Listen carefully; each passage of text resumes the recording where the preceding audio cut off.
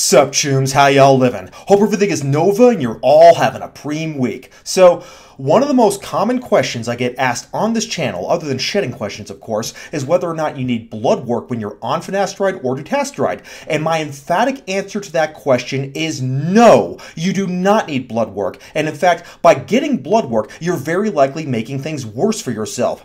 I get this question on pretty much every video, and every day there is some gonk on Trestless who posts his blood work panels and foolishly asks strangers online to make sense of all of it. I get asked the question so frequently, in fact, that I made an entire video about it already that I'll link below. Yet, despite that video where I go over the whole subject in a lot of great detail, I still have people who will say on pretty much every video I make, "But Kevin, I'm on dutasteride, which should crush my serum DHT levels, but I did a blood test and my DHT is still in the normal range. What am I supposed to do, bro?" Well, the first question I would ask is this: why did you get a DHT test to begin with? You are a proud member of the dutasteride master race, and you are already on the strongest medication available to combat the slaphead curse. So what does getting a DHT blood test add to that exactly? Just wait 6 months to a year and you will see results in the form of hair regrowth. And trust me, chooms, when your hair loss stops and you start seeing new hair regrowth, you're not going to give a shit about what a DHT blood test says. But what often happens is that people panic because of a treatment shed after just a few weeks of therapy, and then they start to wonder, am I one of those extremely rare people that metabolize dutasteride in a weird way?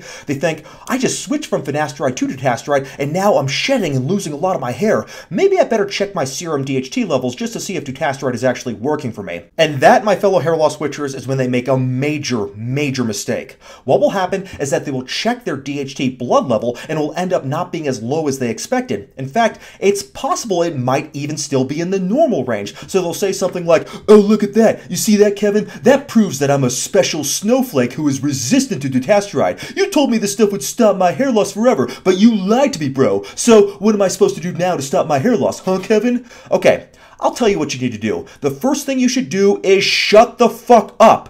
Don't panic, because everything is going to be fine, chums. First of all, like I said earlier, what's even more common than blood work questions are shedding questions. If I had an adipocyte cell for every shedding question that I was asked, I'd be fatter than Jason Blaha.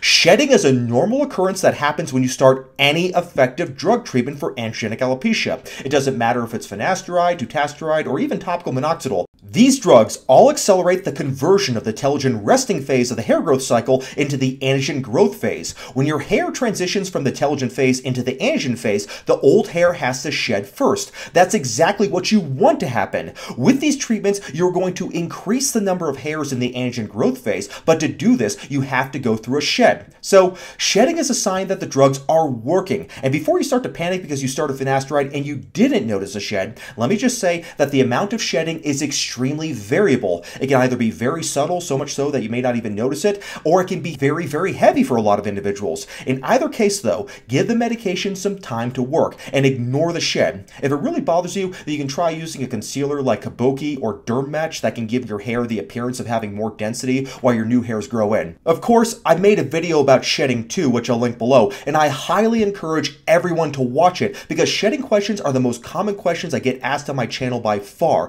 And if there are any other hair loss YouTubers watching this video, I'm willing to bet you that they will tell you the exact same thing, and they probably get more shedding questions more often than anything else on their channel too. But let's go ahead and get back to the blood work question. Suppose you foolishly ignore my advice to avoid getting blood work and you end up getting a DHT blood test on treatment anyways, only to find out that DHT levels aren't even low. How can that happen? Well, sometimes the problem is that if you just get a DHT blood level test while on treatment, you don't have a baseline DHT level from before starting treatment to actually compare it to. So if you had a baseline DHT level, you'd see that the DHT level on treatment really was a lot lower on treatment. But could that explain having a DHT level that is still in the normal range while on a drug like dutasteride, which lowers serum DHT levels by 90%? Also, you may be thinking, okay, well, I haven't started finasteride yet, so I'll just go ahead and get a DHT blood test done first, and then I'll see what the results were after I've been on finasteride for a little while. But that's not a good idea either, chums. You see, there's one other huge factor involved involved here, hair loss witchers, and that factor is the accuracy of the tests that are used to measure the DHT blood levels.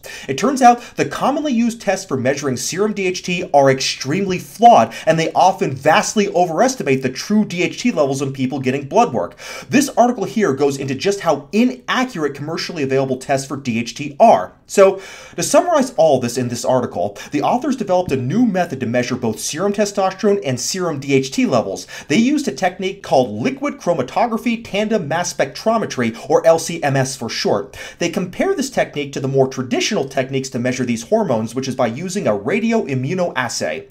First of all, they showed that the type of test tube used to collect the blood had marked effect on testosterone and DHT levels. If you ever had your blood drawn, you've seen that the test tubes used have different color caps, and the different colors mean that there are different additives in the test tubes. For example, some tubes have a clot activator that causes the blood to clot and separates out the serum from the blood cells. The investigators found that the type of tube resulted in testosterone levels 4 times higher than what was seen with test tubes without the clot activator. Another type of tube, which is a tube coated with fluoride, resulted in an artificial lowering of the testosterone and DHT levels by 15 to 20%. But aside from the different values seen when using different tubes, the investigators found that the new LCMS method for measuring DHT gave much more accurate measurements of DHT than the traditional radioimmunoassay methods that are used. The traditional radioimmunoassay methods, which are labeled as RIA on this graph, consistently gave artificially higher serum DHT levels than the LCMS method. Worse than that, though, it turns out that the lower the serum DHT levels are, the more the RIA method overestimated the true serum DHT value. You can see that in this graph here. When the true DHT levels as measured by the LCMS method was close to 0, the RIA method could overestimate the DHT level by as much as 140%. The authors summarized their results by saying, quote, "We identified problems interfering with RIA that preclude the validation of serum DHT against the previously validated method in laboratories, which is required by regulatory agencies. The concentration of serum DHT measured by any RIA method overestimates the serum DHT levels. The biological effects of circulating DHT in men and women need to be reevaluated," unquote. In other words, DHT's measurements by the commonly used radioimmunoassay method are completely worthless, particularly if your DHT levels are low, which is obviously what happens when you take a 5-AR inhibitor like finasteride or dutasteride. They certainly aren't accurate in the slightest, and nobody should ever use such results to decide whether the treatment is working for them or if they need to change their treatment protocol. So please, chums, stop with the blood work and stop testing your DHT levels. You are wasting your time and your money. They are completely inaccurate, and so they can't be relied on in the slightest. And even if they were more accurate, it's still the DHT suppression in the hair follicles that is actually important, not what's going on in your bloodstream. So there is no logic to getting DHT blood levels tested to begin with. And since they are grossly inaccurate, all they're going to do is make you jump to the conclusion that your treatment isn't working when it actually is. And then, because of the blood test that you just took, you'll end up stopping effective treatments, which will result in you losing your hair for no good reason at all. So I'm sorry to have to tell you this, chums, but the only way you're ever going to figure out how well finasteride or dutasteride will work for you is through some good old-fashioned trial and error. Just take the damn drug and wait at least a year before judging results. There is no test you can take beforehand or while you're on treatment that is going to tell you how well you're doing. You're just going to have to be patient and wait. There is no way around that. Okay.